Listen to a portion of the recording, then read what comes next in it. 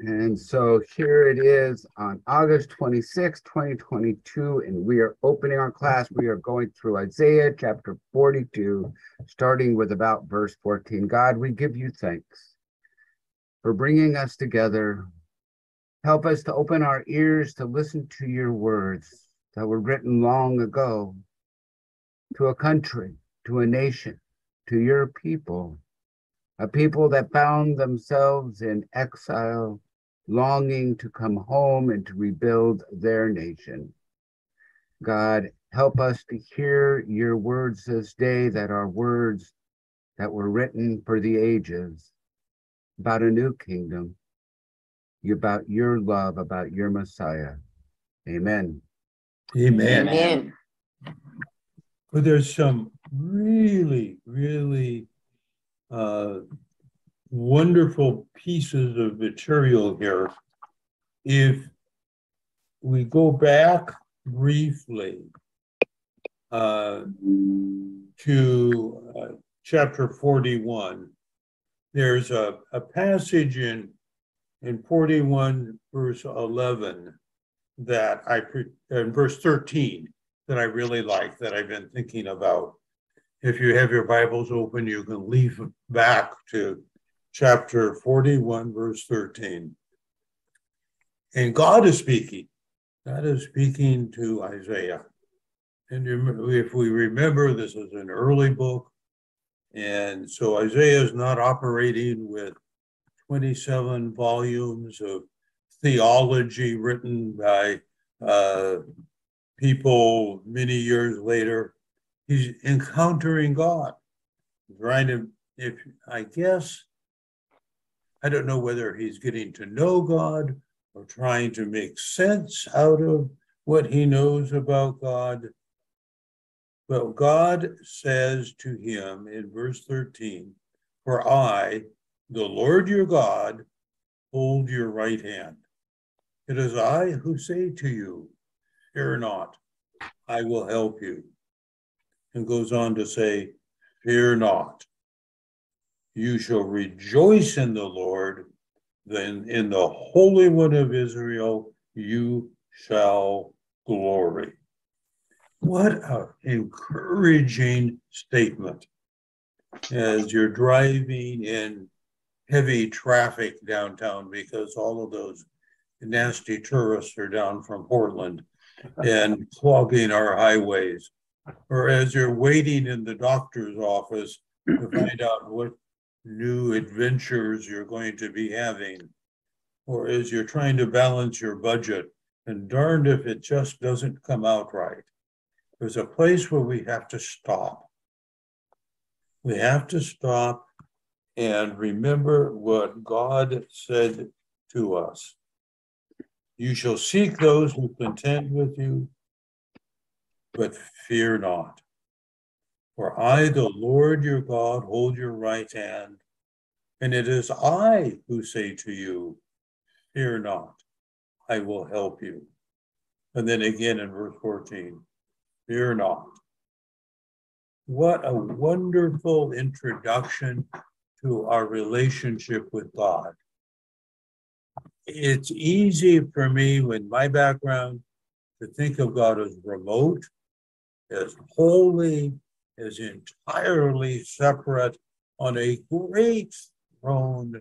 I can envision this throne, and a zillion angels gathered around singing his praises, and me falling on my face, because this is a really great God and very scary. And God interrupts me, and he interrupts you, and he interrupts Isaiah. He says to Isaiah, relax. It's going to be okay. Relax. I am your God, he says. Relax. I've got you by the right hand. Relax. Accept that I am God, right? Accept that I created. Accept that I am overarching control over everything. But remember, I've got you by the right hand and I'm walking with you. My image is me standing there with my right hand and God is on my right and he is sort of leaning against me and comforting me. And what the phrase I've always liked is, it's going to be okay. Okay. Yes.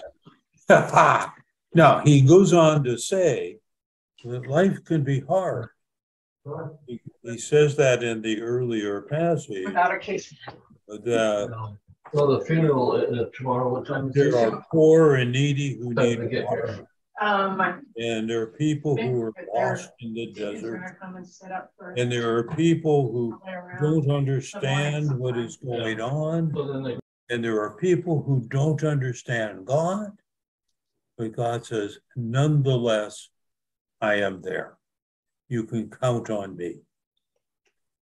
So that as we begin now in verse 14, he says, for a long time I have held my peace. I have kept myself still and restrained myself. God is reassuring us. He says, I haven't been intervening. I've kept myself quiet. I've restrained myself.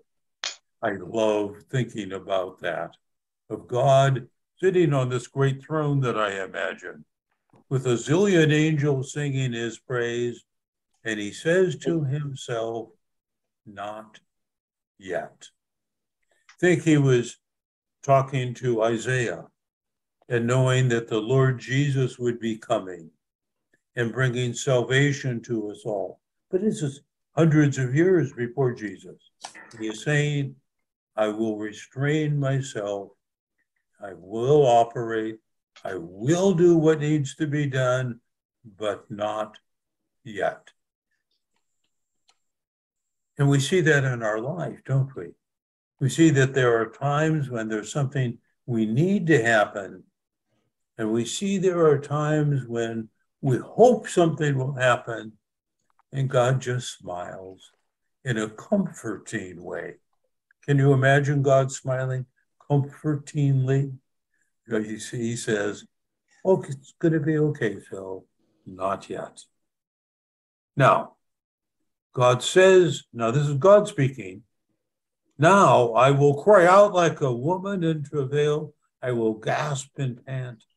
I will lay waste mountains and hills and dry up all their herbage. I will turn the rivers into islands and dry up the pools. I will lead the blind in a way they know not, in paths that they have not known. I will guide them. I will turn the darkness before them into light, the rough places into level ground. These are the things I will do. I will not forsake them. They shall be turned back and utterly put to shame who trust in graven images, who say to molten images, you are my gods. The grammar is condensed there. At that last little part, he's talking to the heathen who are worshiping idols, right? He's not talking to the people who he first says, I'm going to open their eyes. So starting early in verse 14, he says, I'm going to intervene. I'm not sitting idly and remote and inattentively on my throne. I'm going to intervene. Right. And we know from the promises that Jesus made that he has the same attitude towards you, towards Pastor, right? Towards the Dolbys, towards the Stanfords, towards the members of my church. I am here and I'm going to intervene. So he says, I am going to intervene dramatically so that the people who trust in idols will be put to shame. Is that reassuring? I guess it's reassuring in not so much that the people who are trusting in idols are distraught. That isn't reassuring to me, but that God is aware of me, and God is attending to me, and God is attending to Bonnie, and God is attending to you, and that we go to worship on Sunday with Pastor Mark and Pastor Wendy and know that God has been attending to them as well and comforting them and taking care of them. So then we get this interesting long passage, verse 18 to verse 25, in which he talks about his way of encouraging us so that we can look with confidence to the weak. He says, "Hear, you deaf, and look, you blind, that you may see. Then who is blind but my servant, and deaf as my messenger whom I send?" A little bit ironic here and a little bit sarcastic, right? Will allow him some literary range activities. Who among you, in verse 23, who among you will give ear to this, will attend and listen for the time to come? Are you going to listen to God? Again, in this very early statement, and as Isaiah doesn't know all that's going to come to pass, God says, will you pay attention? Was it not the Lord against whom we have sinned, Isaiah says, in whose ways we would not walk, in whose law they would not obey? So he poured on all these people the heat of his anger and the might of battle that set him in fire round about, but he didn't understand. It burned him, but he did not take it to heart. There were people to whom God tried to communicate who didn't listen or pretended to listen or thought that he was listening. Mark, your phone is ringing. And this is in fact reality that God is there and you can try to ignore him. God is there and says, I'm taking care of you. There isn't a mountain lion on your back deck clawing at the door. And you can ignore that and not be grateful. But keep in mind that God is present and is attempting to take care of you. Right? In this long passage is an introduction to chapter 43. An introduction which says, I am your Savior. I got this. I've got you. I'm ready. I'm willing. I'm able, and I'm intervening. So if we look at chapter 43, beginning with verse 1. But now, thus says the Lord. Isaiah is hearing from God. It is telling us what God is telling him, right? And God is responding very directly and personally to Isaiah. Isaiah says, help, I don't get what's going on. And God intervenes. And God says, but now, thus says the Lord. That phrase is one that's used throughout the Old Testament as a way of affirming that what is happening is not just an editorial statement by somebody writing for the weekly newspaper. This is God speaking. Thus says the Lord, is the way that God identifies that this is his immediate and specific statement to us. But, says, stop. But now, stop. And now listen, thus says the Lord. Who is the Lord? He who created you, O Jacob, he who formed you, O Israel. Fear not, for I have redeemed you. I have called you by name, and you are mine. You can read the last half of verse 1 as a way to make yourself feel a lot better about today. Right? He says, don't be afraid. The world is complicated. We probably aren't going to have mountain lions on the back deck, but there are difficulties ahead. All of us face difficulties ahead. As I was thinking about this, I jumped up from my chair to go pick up some materials, forgetting that both of my...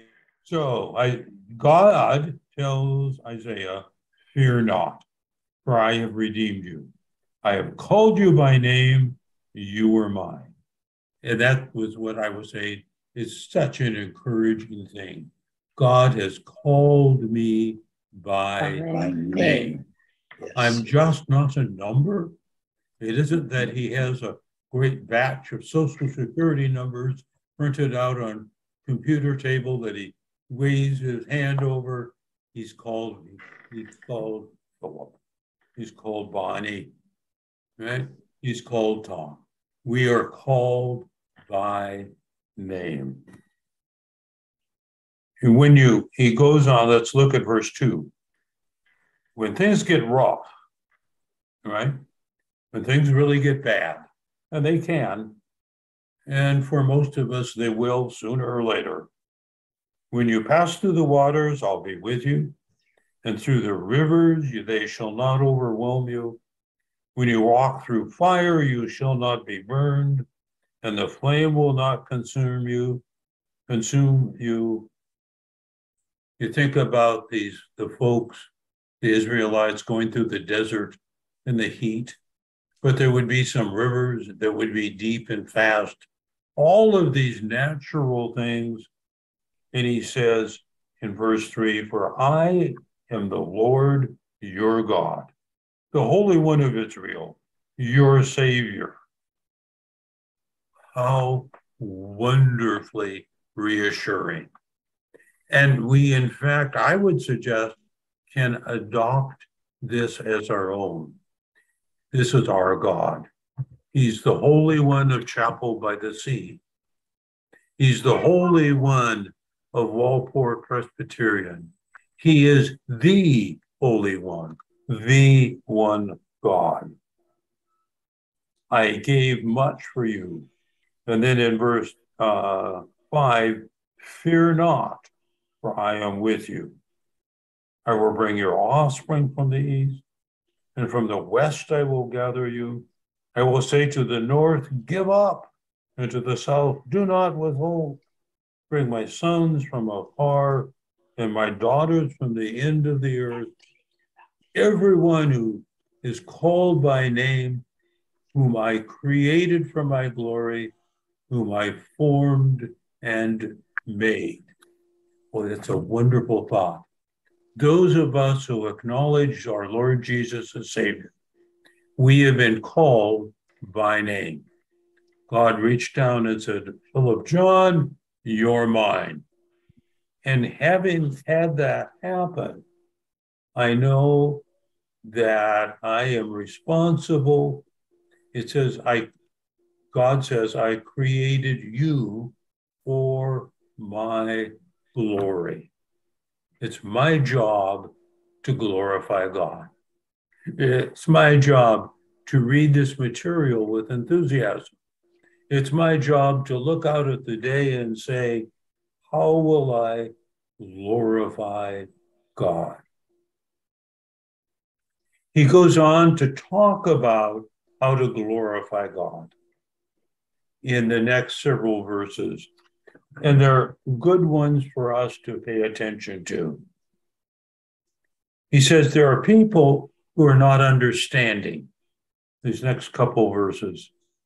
People who don't understand, even Christians who don't understand what it is that God is calling them to do. And that's easy to understand. Bonnie and I both taught college, and we were talking about some of our experiences this morning.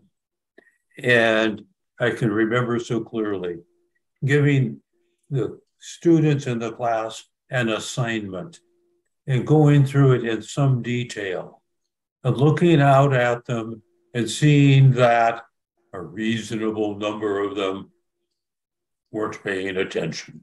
They don't understand. Even in church, you see people, not in our church, mind you, but you see people working on their cell phones during the sermon and send messages to their Aunt Mildred in Nova Scotia about what the weather is like, or people who were dozing off. I can still remember in one of the churches when I was a kid, the guy falling asleep and falling over onto his wife's lap. And she's, this is during the sermon, and she's grabbing him by the shirt and trying to push him upright. And this is not somebody who's paying attention. So bring forth the people who are blind, even though they have eyes, who are deaf, even though they have ears. That all of the nations gather together and let all the peoples assemble. Who among all of these peoples assemble can show us the former things? Let them bring their witnesses to justify them. Okay? Let them hear and say, it is true. But God says, right? You, Philip, you, Bonnie, you are my witnesses and my servant who I have chosen, that you may know and believe me and understand that I am he. During these passages, at this part of Isaiah, God does a lot of I statements. And it's fun to let your vision go down through this and see what God is saying about himself. This isn't a God who's remote, on a throne, paying attention to the minutes from the last angels committee meeting, right? This isn't somebody who's out of touch. This is God who is in touch with us. He says, understand, I am your God. Before me, that is, before I was created, before I became, no other God was formed, nor shall there be any after me. Another one of these I's, pay attention, he's to God, I am the Lord. And besides me, there is no Savior. I declared, and I saved, and I proclaimed, when there was no strange God among you, and you are my witnesses. I am God. And henceforth I am he. And there is none who can deliver you from my hand. I work, and who can hinder it? A whole set of encouragements here that I am God, I'm in control, the work that I am doing will be done, and no one can mess it up. I spent some time thinking about that. Do churches run into troubles? Yeah. And sometimes there's a squabble within the church, or sometimes social forces operate against the church There are troubles, but can the troubles of the world and the evil that is done, can that stop the kingdom of God? What's your answer? No. Can the troubles of the world make the gospel of Jesus Christ irrelevant? No. God exists. He sent his son. Jesus died for you. And when you accept him, you are forgiven. Your sins are erased. I am God, he says. And henceforth, I am he, capital H. There is none who can deliver from my hand. I work, and who can hinder it? God says, I am about the business of making my kingdoms happen. I'm going to work at it, and it will happen because I am God. And it's a satisfying intellectual exercise to think of the great people of the church. Think of the Apostle Paul, or think about the great evangelists. All of the things that Billy Graham did, you're a part of, and they won't be interfered with because God is still in charge. Billy has gone on to his reward, but his work continues because it's God's work. And so one of the ways, as you sit there comfortably, is to think about the zillions of people from the time of Isaiah to the time of Jesus, through the history of the world, who have been about the work of God and doing the work of God and accomplishing the work of God, and God is seeing that it happens. Is that encouraging to you? I hope it is. But more than encouraging, I hope it's exciting. Yeah. So I'm sitting here at age 80 and my knees are cruddy and it's hard for me to walk. And I'm not going to be able to hike out on the beach and pass out tracts very well. I'm not going to be able to do a lot of other things. Okay? But in fact, what it is that I can do is what God wants me to do, and we'll see that it works. Now, is in the middle of the vision of God to Isaiah. It's part of the introduction. Do you remember? This is very early. And Isaiah doesn't have a detailed understanding of theology like you'd been to a modern seminary. But God is making it clear to him several things. And let's just for a moment talk about them. First, he is alive and in control. Second, he's got a plan for your life. Third, no one can interfere with it. So whatever it is he wants for you is going to happen. Now we have to be a little cautious there, because it may be that what he wants for you is that you get eaten by a cougar while witnessing to be a great example for everyone else. And being eaten by a cougar is probably unpleasant. Okay? This isn't to guarantee that it's all going to be vanilla milkshakes. What it is that our walk is going to be with God.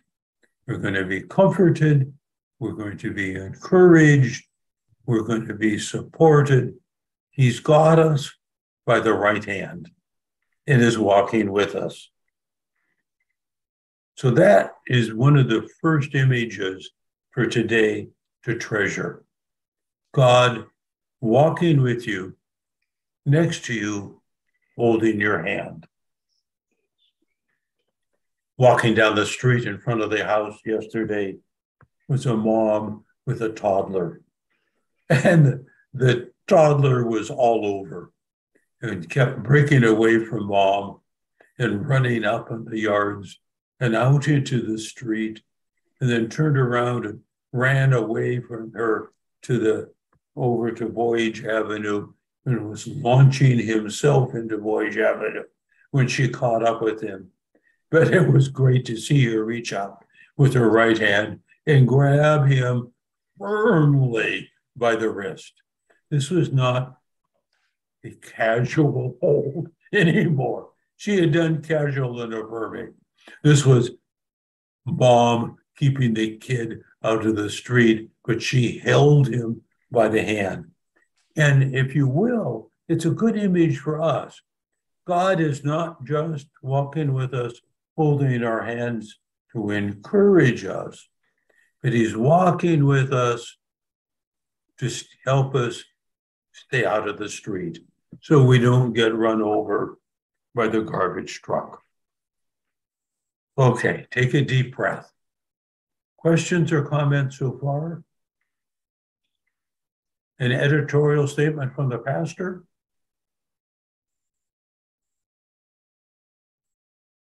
Apparently not. Anybody? Okay, so let's go to verse 14. Remember that Isaiah has some sense of the history of the Jews. And one of the great experiences of the Jews was the Exodus. God helping them leave slavery in Egypt to move to freedom to their new home in Israel. What a wonderful experience, and a profound one for the Israelites. And so he's going to build on this now and give us a sense of God continuing his actions.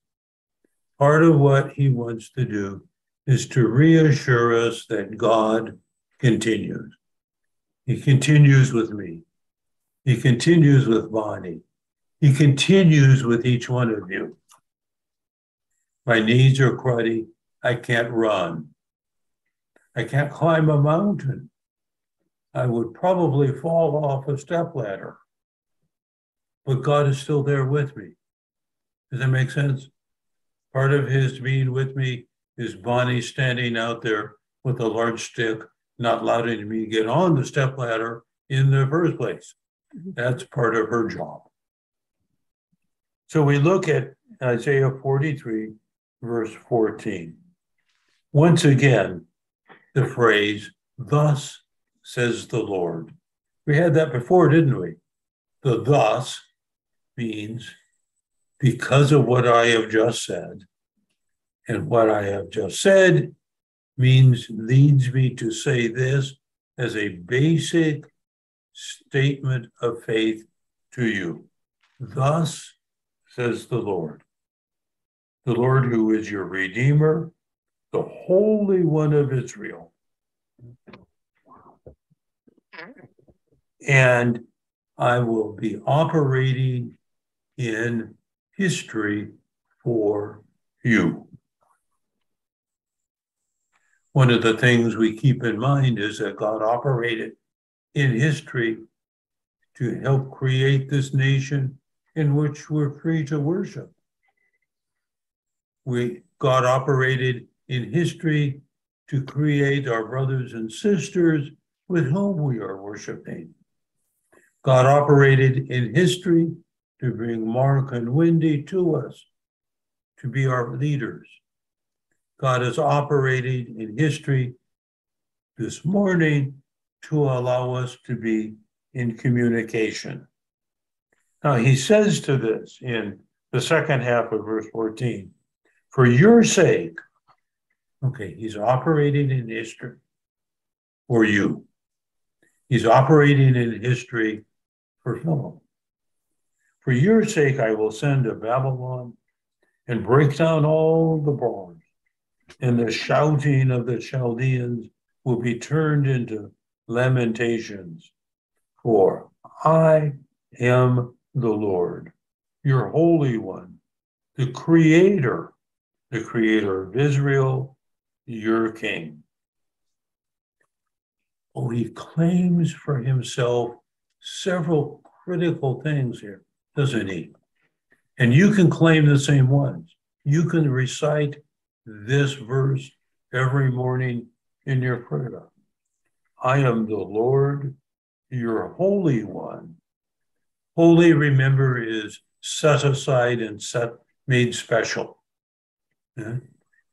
Something is holy when you identify it as set aside as a special thing.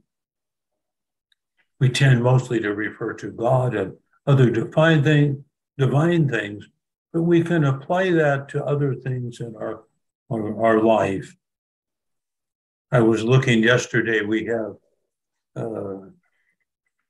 a cabinet with some of our precious things in it, and there were some blue tiles that my grandfather received from my great-grandfather to bring with him when he immigrated to this country.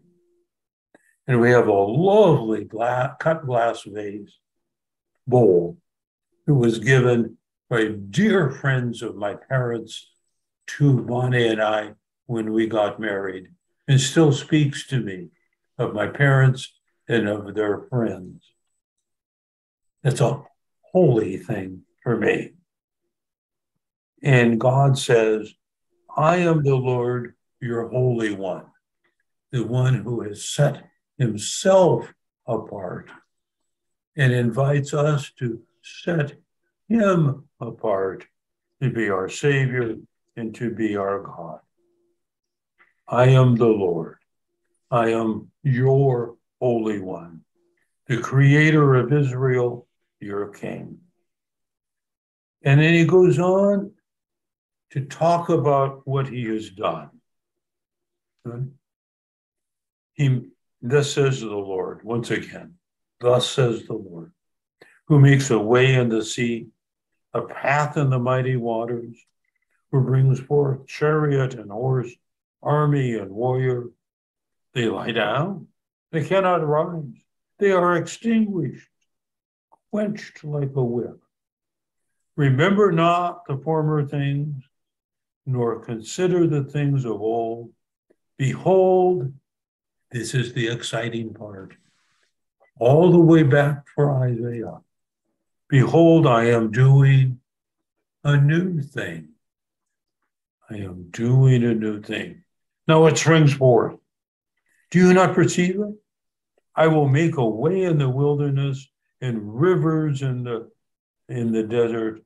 The wild beasts will honor me, the jackals and the ostriches, for I give water in the wilderness, rivers in the desert, to give drink to my chosen people, the people whom I formed for myself, that they might declare my praise.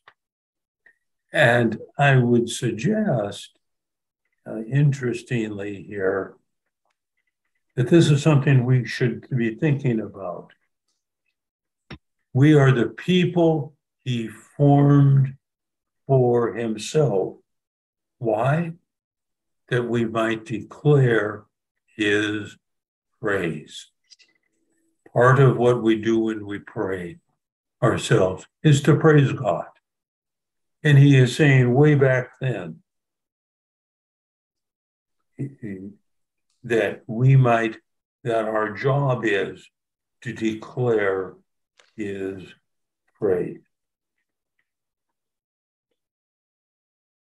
He goes on in verses 22 and 23 and 24 about the various kinds of offerings and sacrifices that the people have brought to the temple or to the worship service.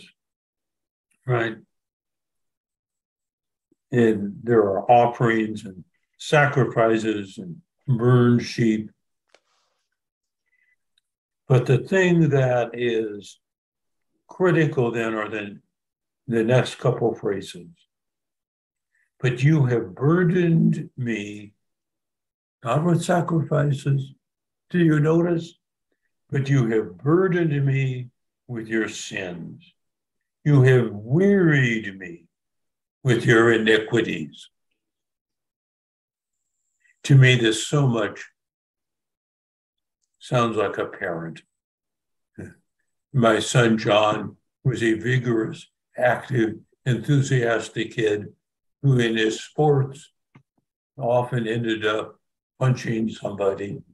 And he would come stumbling in the house with a bruise or a bloody nose. And what I would feel is a certain weariness. I was concerned for him. I loved him. But oh, for goodness sake, couldn't he keep himself out of trouble? This sounds so much like a parent. God looking down at his people and seeing that once again, individually and as a group, they are sinning. They might be offering sacrifices to him, but they're also offering sacrifices to other gods. They might be offering sacrifices to him, but they might be operating also with violence towards each other. And he says, oh, for goodness sakes, you are burdening me with your sins. You have wearied me with your iniquities. Isn't that a lovely phrase? God sitting in his throne and he banging his head against the back of it saying, oh, for goodness sakes, they're doing it again. Oh, I've tried so hard and I sent my son and they have the option of being holy and they're sinning yet again. You have burdened me with your sins. You have wearied me with your iniquities. And then he takes the conversation back to himself in the sense of saying, you have burdened me with your sins, but and there are several times in the scriptures where the but is a great hallelujah that we can hold on to with joy. I am he. He's talking about himself. I am he who blots out your transgressions for my sake, and I will not remember your sins. Put me in remembrance. Let us argue together. Set forth your case that you may be proved right. Your first father sinned, and your mediators transgressed against me. Therefore I profaned the princes of the sanctuary, and I delivered Jacob to utter destruction and Israel to reviling. I did things for you. I provided for your salvation. I provided you with a way of holiness. And you said, God, I understand you're a holy God and want me to be holy. And you went out and sinned. It's like going for a walk and saying, oh, praise God, but then stopping at the casino for 5 beers and a $5,000 bet on an unreasonable outcome. It's combining the prayer of praise with yet another transgression. God says, you transgress against me continuously.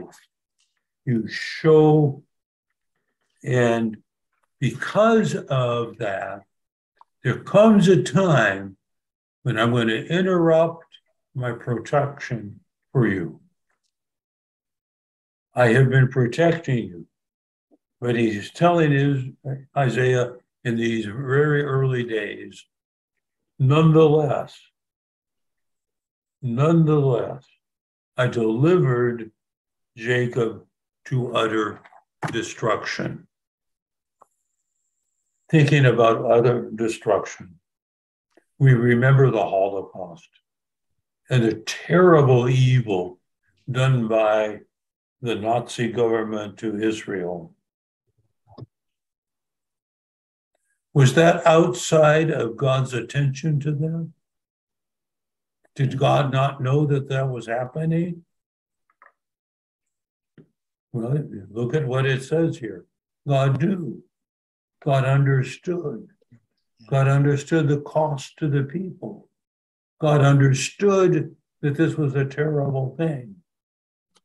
But he says to you, yes, you were ill. Or yes, there's an economic problem. Or yes, there are problems for you to consider, but I am aware and I'm still there. I'm still with you. So that as we look at this, one of the things to keep in mind is over the many, many, many years of the life of Israel and the children of Israel, there were times when they were faithful and times they were not. There were times that were obedient and times that so easily make the transition to not. And so we need to understand God's role with them and with us on the quality, in terms of the quality of the relationship we have with him. And so, my friends,